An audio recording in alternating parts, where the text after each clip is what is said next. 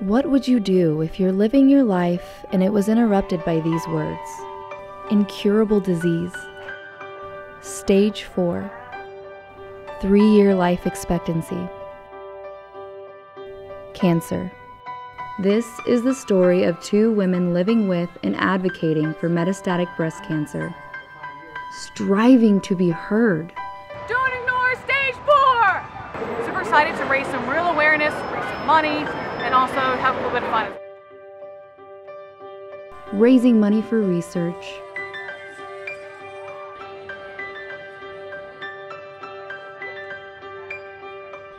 I met Kelly Davis, who I discovered lived only a few miles away from me. My husband and I decided to meet her, and together we started the Northwest Arkansas Metscarade. Living their best lives.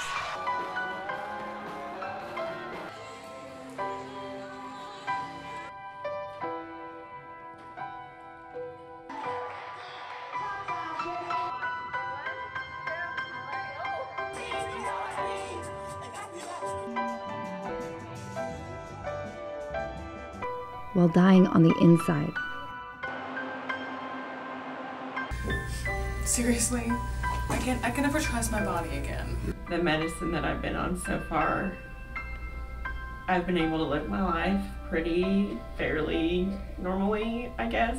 You could probably ask Kim more than me. It's affected me, but it could get a lot worse with IV chemo. Fewer than 6% of all research dollars are earmarked for metastatic breast cancer, yet it is the only breast cancer that kills.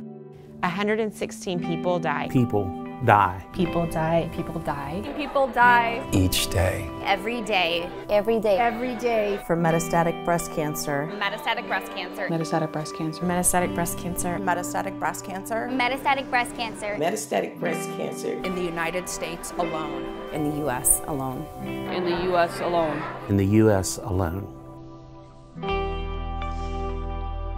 So, what would you do with the time you had left?